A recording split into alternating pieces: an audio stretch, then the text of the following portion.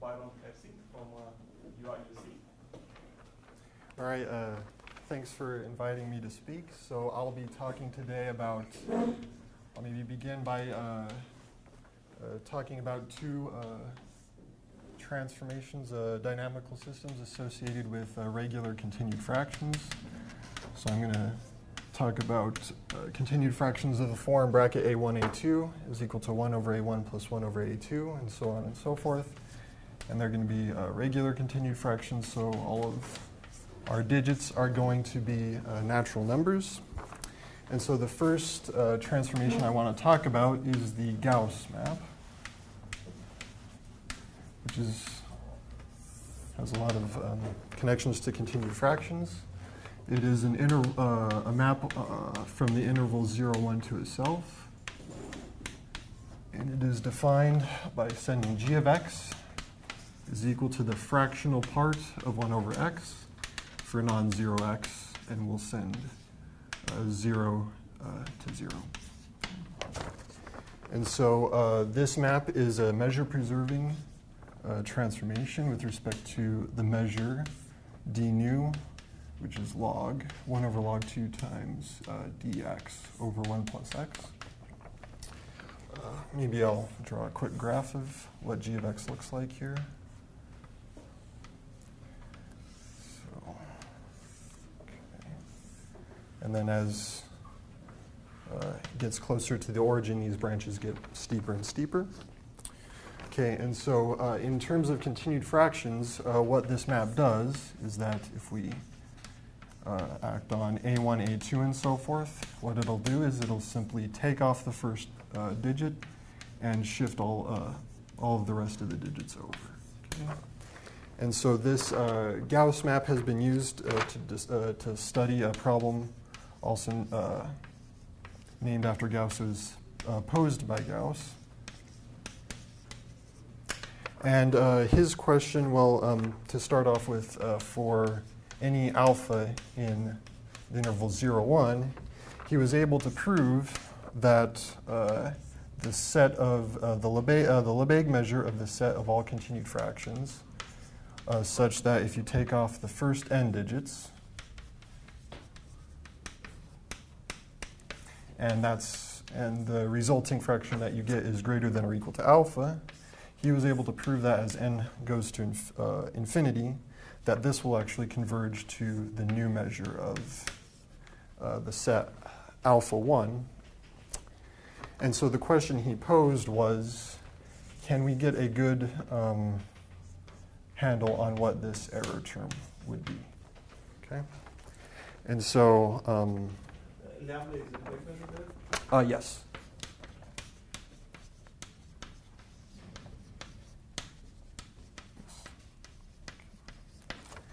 And so this problem has actually been worked on by quite a number of people, so I'll go ahead and maybe list them here.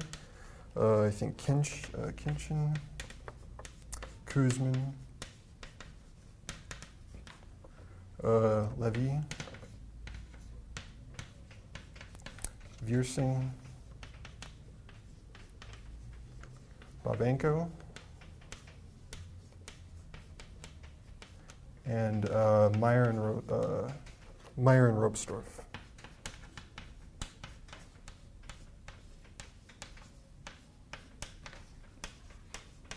Okay, and so one of the main, so in order to address this problem, maybe we can first notice that this set is simply equal to the nth inverse image of the set alpha 1 in the Gauss map. And one thing to notice is, so I guess, so the one of the primary methods for actually addressing for how that the asymptotics for that set, that measure is to actually look at the transfer operator of the Gauss map, and it can be realized as a map. I'll just denote it as a g hat. And it can be realized as a map from L1 of nu to L1 of nu. And its defining property is that if you integrate on a set B, G inverse B, of a function f d nu, that is the same thing as integrating g hat f d nu on just the regular set B. And so that's the defining property of G. And so the thing to notice is that this lambda, this measure here, is going to be equal to the integral from alpha to 1 of g hat, the nth power, of the function log 2 times 1 plus x d nu. And so this log 2 1 plus x comes from this denominator here. And so it turns out that this transfer operator has nice properties. One thing to notice is that g hat of the constant function 1.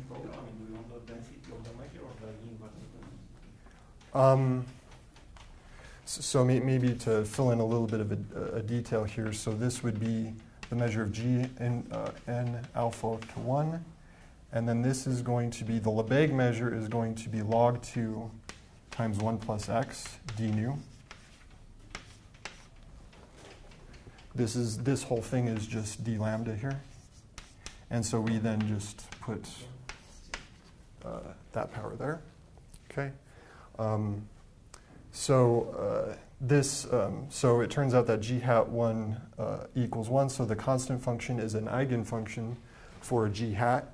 And it turns out that there's so g hat can be realized as an operator on certain spaces of functions where there's actually a spectral gap between the eigenvalue 1 corresponding to this and its lower eigenvalues. And so it turns out that this function here is actually equal to 1 plus big O of q to the n, where this corresponds to the eigenvalue 1, and then this would be lesser eigenvalues. Okay? What is Q? And Q, so let's see. Q can actually be numerically computed. So Q would be the absolute value of the next eigenvalue less than 1. Yeah. So yeah, it actually turns out that I think by the work of Babenko and Meyer and Ropsdorf is that g hat can actually be realized as a compact operator. And so it has countably many eigenvalues. And so this q would be the next lowest one, or at least the absolute value of the next lowest one. And numerically, it's roughly 3.3. Okay. All right. And so the next, so that's it for the Gauss map for right now. The next map I want to talk about is the Farey map. Okay. It's also a transformation on the interval 0, 1. And it's defined by f of x is equal to x over 1 minus x if x is in 0 to 1/2. And it's 1 minus x over x if x is in 1/2 to 1. Okay. And its corresponding measure, there's going to be a good difference between these two maps and how they behave. This Farey map is actually going to have to be measure invariant, measure invariant with respect to mu here, which is an infinite measure, whereas in this case we had a finite measure. Okay. Its connection with continued fractions is as follows: is if you act on a continued fraction a1 to a2 and so forth, it'll subtract 1 from the first digit if a1 is at least 2, and otherwise it'll just take off the 1 if 1 is the first digit. Okay. And so these maps look kind of similar, and one could, maybe one thing that I could note here actually is, let's see, there is a pretty strong connection between the Farey map and the Gauss map, given that they look pretty similar. It turns out that the G can be realized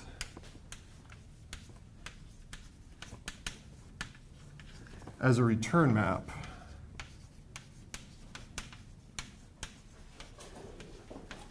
of f to the set A equals, and I'll let A denote the set 1/2 to 1. And what this essentially means is that if we form the map FA, which is going to be a set from A to itself, and we define it by taking a point x in A, and we take an appropriate power, which I'll denote by phi A of x.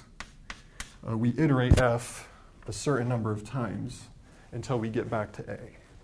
And so this is how I define f of A. It turns out that f of A and g of A are, I guess, conjugate.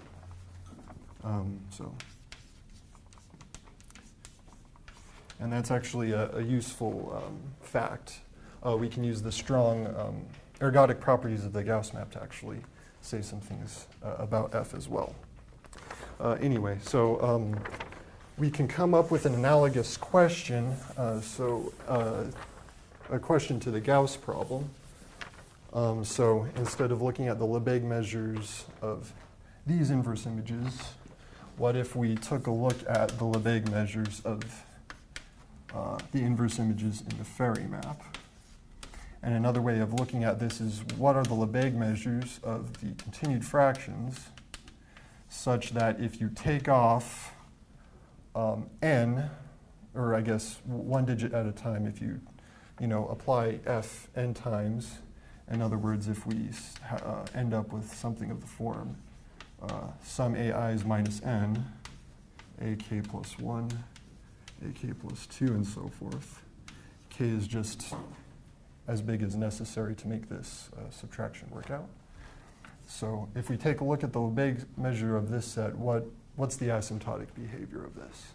So instead of taking off n digits, you take off n itself from the front of the continued fraction expansion. And so one case that I actually want to isolate in this situation is the case where alpha is equal to 1/2.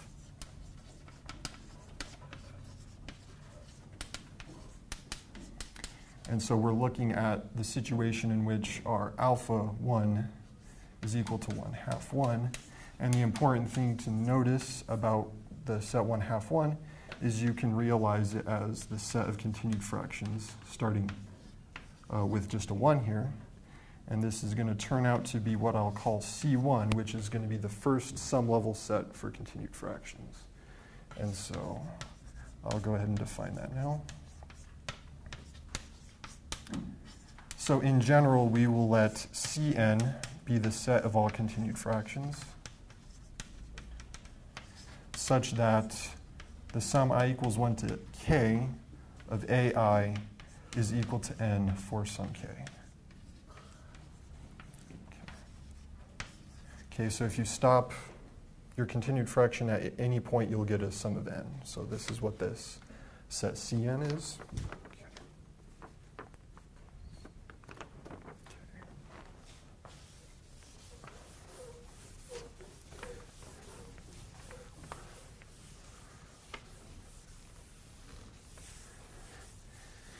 And so the next thing to notice is that if we go back to our definition of what the Farey map does, or if we go back to these equations, it's fairly clear that if we take Cn and act on it by f, we'll just end up with Cn minus 1. And the same thing, it's easy to see, occurs in the other direction. If we take the inverse image of Cn, we'll just get Cn plus 1, because we're either subtracting 1 or adding 1 in the front of the continued fraction. Okay? And so as a result, our Cn can be written as the n minus first inverse image in our C1, or I'll denote it by A. Okay? And so the Farey map, in fact, actually gives us a good visualization for what these sum level sets look like here. So let's see if I can graph it. So I'm going to go ahead and graph the third iterate of f. And so what's going to happen is that you're going to get branches, 4 different branches that each look like the Farey map. Okay. And if you take, say, 1/2 here, ooh, I didn't draw that very well.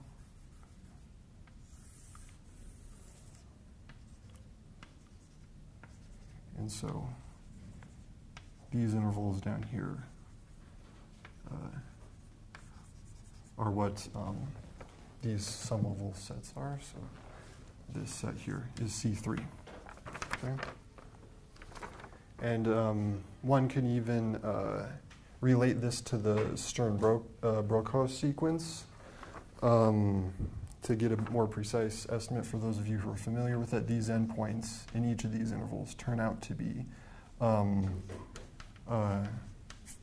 points in the Stern-Brokaw sequence. And that establishes kind of another number theoretic connection between the Farey map and and number theory. Okay. And so going back to our question up here, what's the asymptotic behavior of these sets? It was Kessebohmer and Stratmann who actually found out the first asymptotic, the overall asymptotic behavior of these sets. So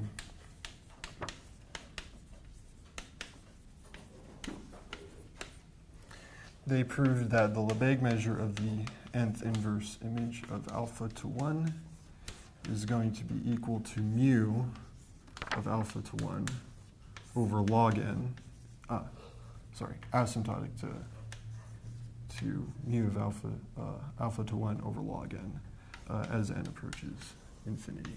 Okay. And synthetically, you mean the ratio goes to 1? Yes, yeah, if you divide this by this, the ratio will go to 1, yeah. And so the way they did this is kind of analogous to how we looked at the Gauss map was kind of considered. We can also consider the transfer operator, the Farey map. So we can rewrite this Lebesgue measure as this integral. And so I'm going to have phi 0 d mu, where phi 0 is just going to send x to x. And so phi 0 d mu is going to be the Lebesgue measure.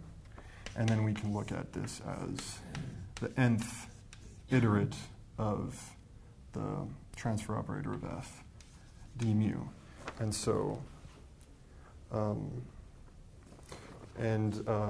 I think I can go ahead and actually define explicitly what f hat does.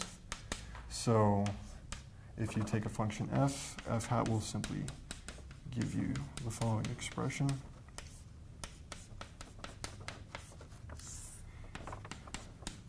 And two important properties that I want to mention at the moment. One is immediate, is that if you take a function f and you have it act on 1, this is simply going to be f of 1/2. And then the second property that I want to mention at the moment is that f hat maps the set of functions. So if you take the set of f in C2 of 0, 1, which are increasing, f prime is greater than or equal to 0, and they're concave down, it will map that set of functions to itself.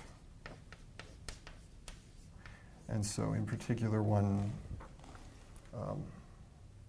thing that's going to be pretty important is that all of these iterates are going to be increasing functions.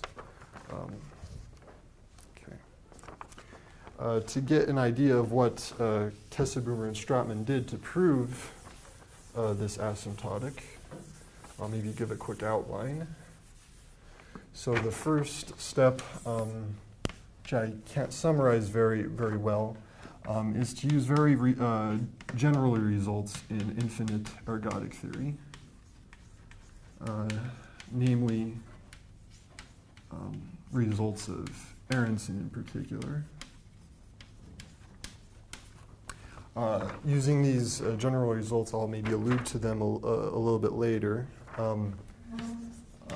It is that they were able to prove that if you take the sum k equals 0 to n f hat k of phi 0, and you normalize it by some constant out in front, which I'll explain, then this will converge to just simply the integral phi 0 d mu equals 1.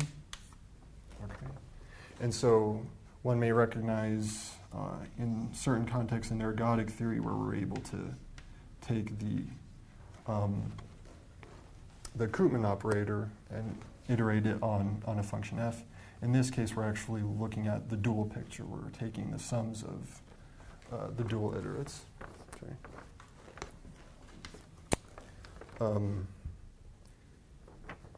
And so this W sub n of A is called the wandering rate of A, and so it's defined as the mu measure of the sum k, union k equals 0 to n of the kth inverse image of A. In our context, this just happens to be 1 over n plus 2 to 1, and so this is going to be log n plus 2. Okay. So another thing that we want to notice, which follows from these two properties here, is that the iterates of phi 0, when you restrict it to the set A, is going to be a decreasing sequence of functions. And because it's a decreasing sequence of functions and the log that's up here is slowly varying, we would be able to actually get an equality with only the nth iterate here. So the bottom line would be that W sub n of A of f hat n of, let's see, phi 0 converges to 1 as well. And I think I wanted to clarify here that this happens almost uniformly.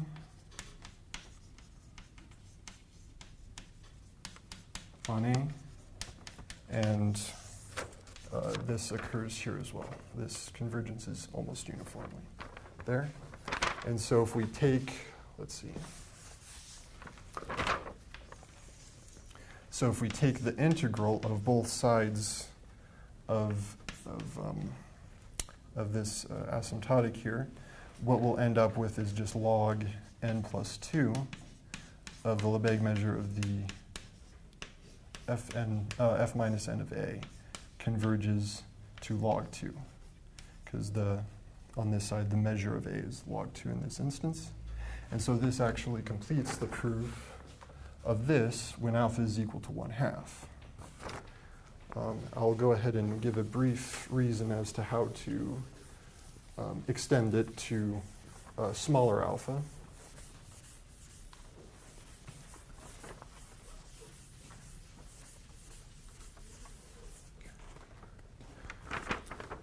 So if we were to pick, so just for illustrative purposes, if we were to take a subset of maybe just 1/3 to 1/2, one thing that we can do is we can take the integral of this, f hat n phi 0 d mu, and what we can do is we can take the image of f of b in f, and then take the inverse image of b, and integrate the same thing.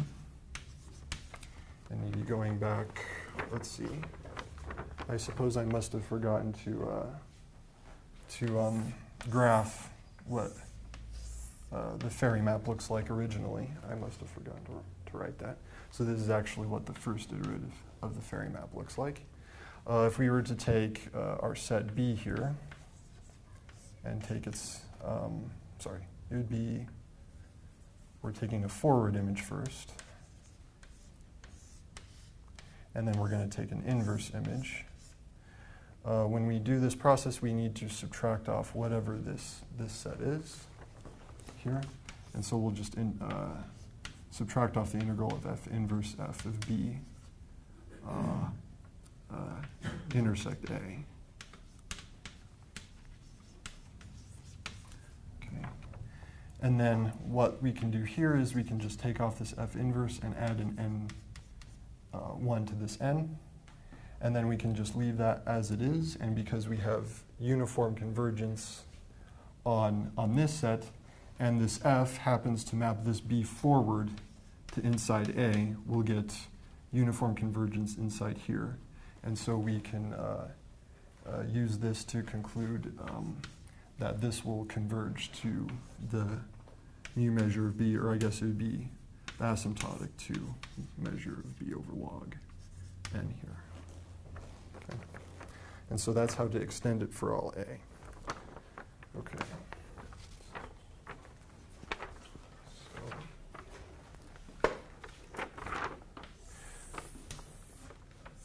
So now for the Gauss problem, they were able to get error terms in their asymptotic. They were able to get the a certain constant that the Lebesgue measures of those sets go to, and they were able to get a constant term.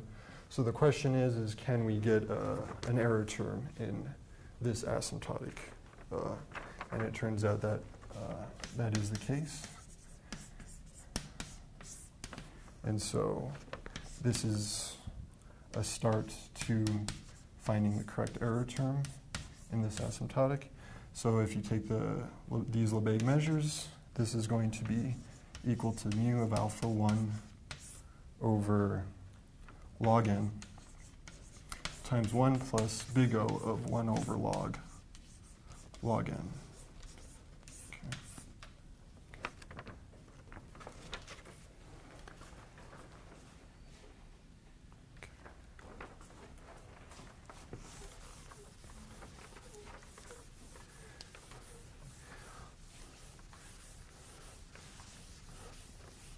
So unlike the case in the Gauss problem, it seems from the work of Perlberg and Isola that the spectral behavior, the picture of the spectrum for the map F hat seems to be a lot more complicated than that for the Gauss map. And so looking at the spectrum and eigenvalues and eigenfunctions doesn't seem to be maybe very easy. But nevertheless, looking closely at just some basic properties of the transfer operator, we're able to actually get that error term. So I'll be focusing on the proof of that result for the rest of the talk. Two immediate simplifications that I'll make is that we'll just focus on the case alpha equal to 1. So we're just going to look at the case for the sum level sets. And also, we're going to make use of the fact that these Lebesgue measures are decreasing.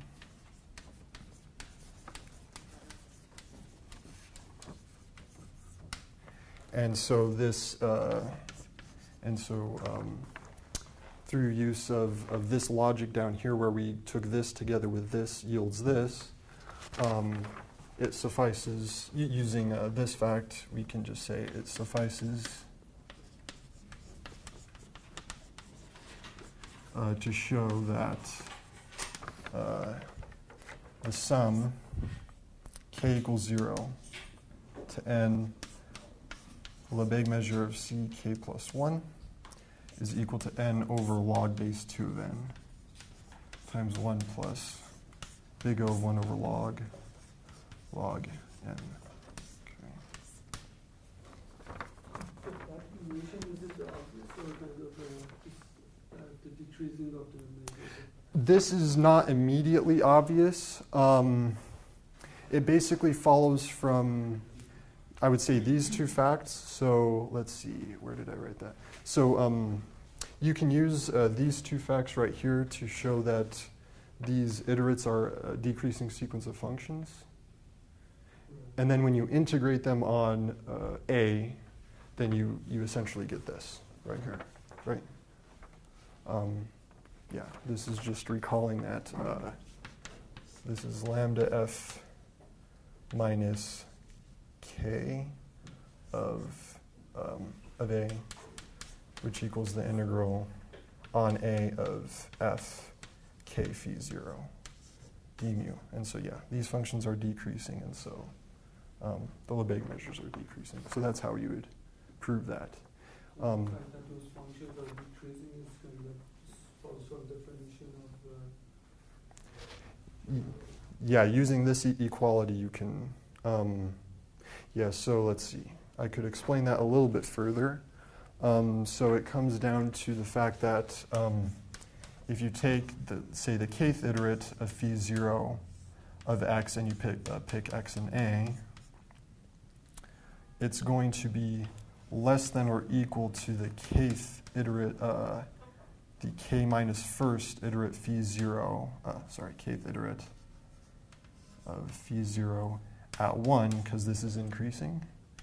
And then this function itself is increasing. Then you take off 1 from the power of f hat, and then you'll have a 1/2 here. And then you go up to x. And so it's those, yeah, so this is how, and yeah, so it follows from, yeah, both of these properties here, and they follow directly from this equality. All right.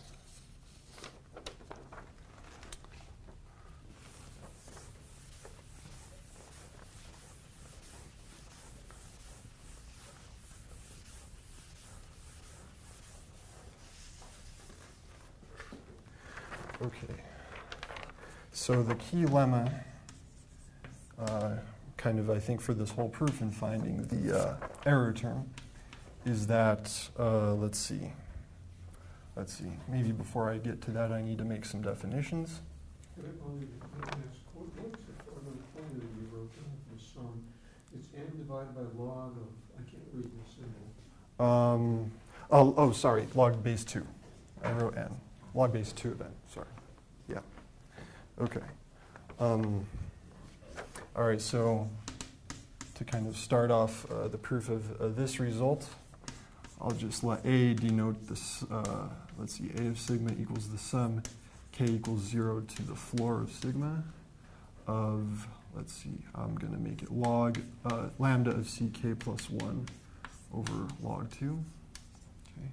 And then I'm going to let S be the Laplace transform defined on positive real numbers. It's going to be just the Laplace transform of A.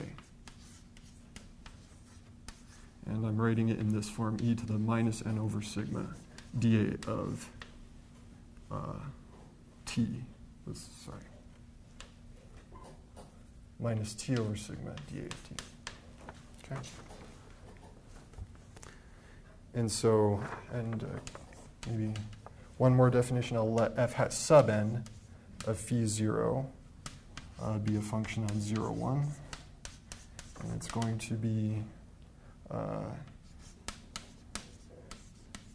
on x, it's going to map to k equals 0 to n of f to the power k, phi 0 of x. Okay.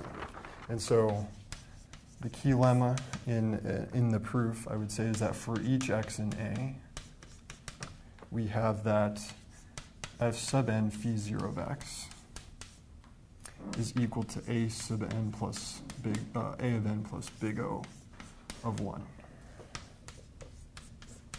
Okay. And so the proof of this would be to notice a couple of things. Notice that f hat n of phi 0 is increasing because it's just a sum of, let's see, increasing functions here. So it's an increasing function, and its mu average is a of n. Okay?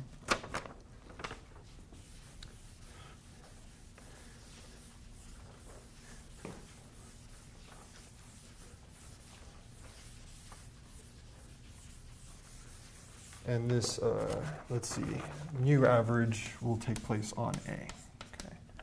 So if you integrate with respect to a, you'll get this function, you'll get a sub n. And so this means that if we take the difference between these two, that's going to be at most the largest point of this minus the smallest point of this function. So the difference between f sub n phi 0 of x minus a of n is going to be at most f n phi 0 of 1 minus f n phi 0 of 1/2. Rewriting what that means, it's the sum k equals 0 to n of f, these should be subscripts, and then these should be superscripts. 1 minus f hat k phi 0 of 1/2. Okay, and then using a property that I erased a short while ago, we can rewrite this as f k plus 1 phi 0 of 1. Okay, and so this ends up being a telescoping sum, and in the end you get phi of 1 minus phi f to the n phi 0 of 1. This is 1, and then this is just something that's greater than or equal to 0. So we get a bound of 1, and so that completes the lemma. And then an immediate corollary to this, simply by taking the Laplace transform of this expression right here, you will simply get the following. The sum n equals 0 to infinity, e to the negative n over sigma, f to the n phi 0 of x is going to be equal to s of sigma plus big O of 1, and then this is again 4x in A. Okay.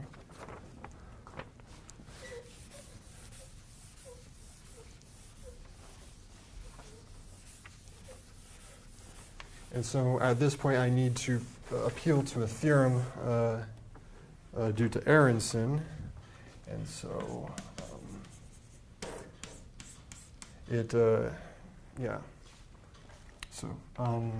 Ergodic's theorem allows us to relate this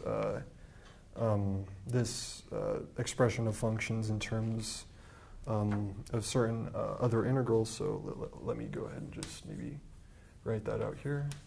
So the theorem of Ergodic is if we integrate on A this function right here, sum k n equals 0 to infinity, e to the negative n over sigma f hat n phi 0.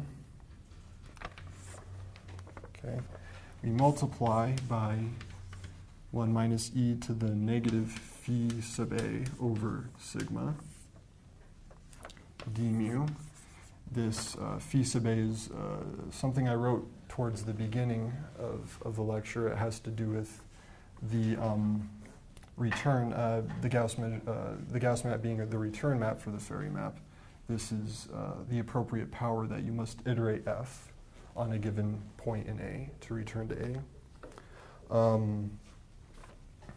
This big expression here is going to be equal to the sum n equals 0 to infinity, e to the negative n over sigma integral a sub n. Let's see.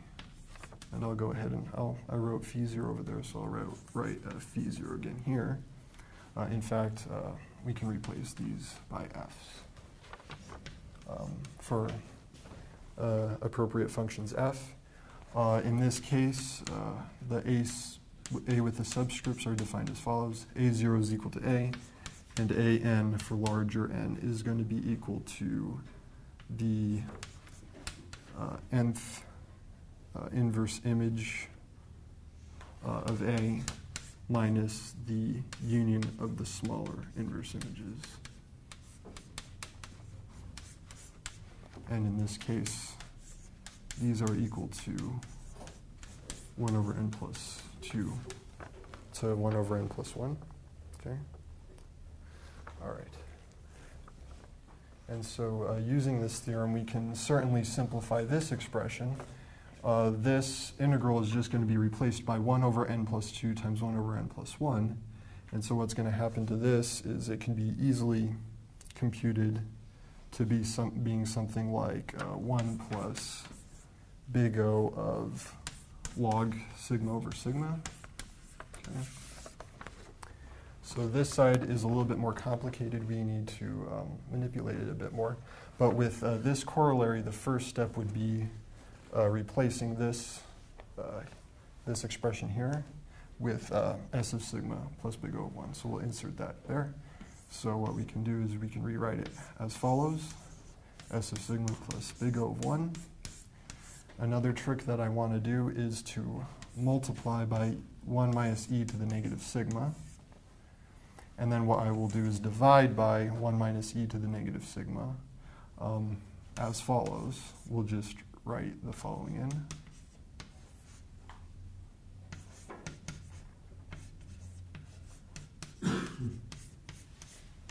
Okay. So this is simply equal to the reciprocal of this.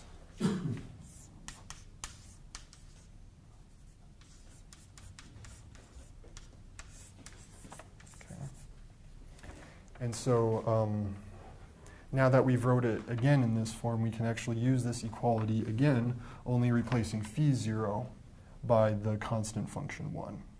And in that situation, let's see, this big integral becomes the following expression.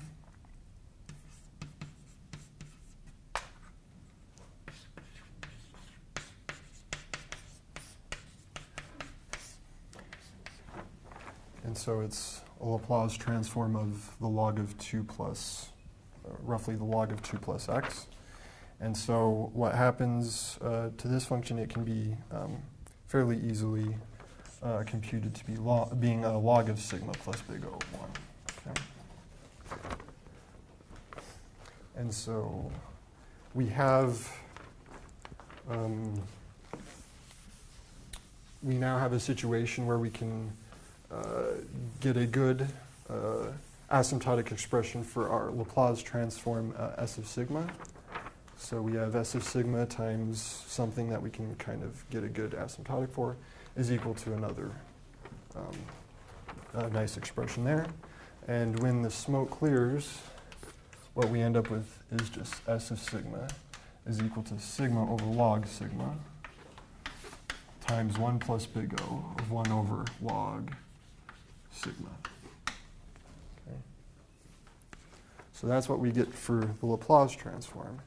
And so for our last step, so we have an asymptotic for our Laplace transform, we need to appeal to a Tauberian theorem to go back to the original function. And in this case, what I'll be using is Freud's effective version of Karamata's Tauberian theorem.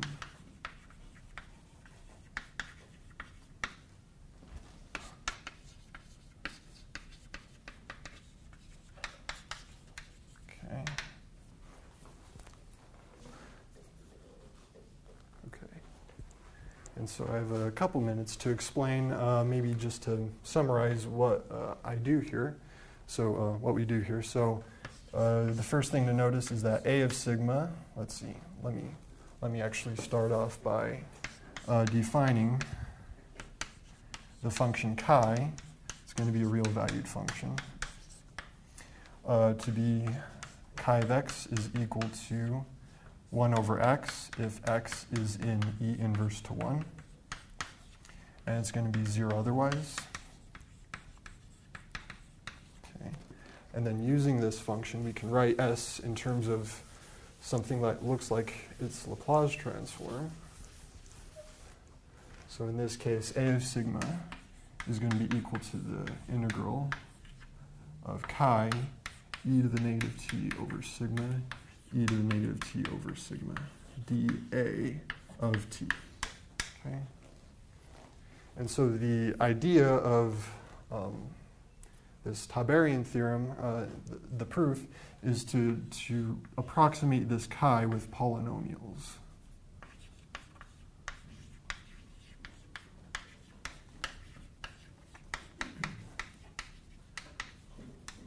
And so if we choose our polynomials well, we can end up with a good error term. For now, I'll go ahead and just simply write this here. And what we can do is we can use our expression for S of sigma here to kind of transform this into something nicer here. So just to illustrate kind of how that works, let's go ahead and just replace P here with x to the m. So in this case, what we'll have is the following.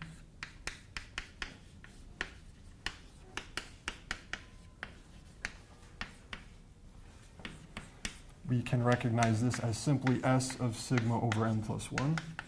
Okay? And then we, as long as we don't let m be too big, we can use this expression here to replace that. So we'll end up having sigma over log sigma, 1 over m plus 1, plus big O of 1 over log sigma. Okay? And one key thing that we can recognize is that we can rewrite this 1 over m plus 1 in a creative way as this integral right here. And so what this process tells us is that we can maybe take linear combinations of expressions like this to create a polynomial here, and then we'll end up, once we take those linear combinations, we can maybe get a polynomial here. Okay? And so maybe using that process, we can replace this approximately by p of e to the negative t, e to the negative t dt. Okay? So your approximation is in L1, L2 in what sense? This approximation, so let's see, so maybe I should be more precise. So the idea of the polynomials that kind of underlie this proof is that we'll be approximating the chi from above and below by polynomials. And then the difference between P and Q L1 are going to be small. So, yeah.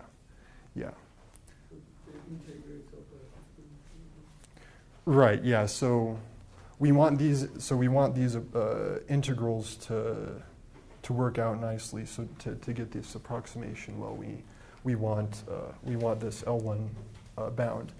We actually want this to go to 0 as the degree of the polynomials goes to infinity. Yeah. Okay. So at this point, we maybe can go back to. So we go back to the idea that we're picking polynomials that approximate chi, and so.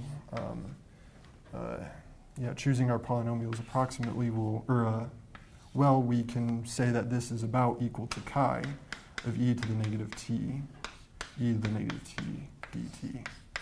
And for, let's see, I'm forgetting a sigma over log sigma here. And I'm forgetting a sigma over log sigma here. And this integral is identically equal to 1. And if we follow these approximations more carefully, taking into account this L1 bound here, as well as making sure the coefficients, so when we take these approximations down here in particular, there's going to be coefficients in front of this that might make our error go out of bounds. As long as we take care of those things carefully, which Freud was able to do, we'd be able to get a big O estimate of 1 over log sigma in this whole process as we approximate A of sigma by sigma over log sigma. And so that completes the proof. And I think that's about the end of my time. So are there any questions?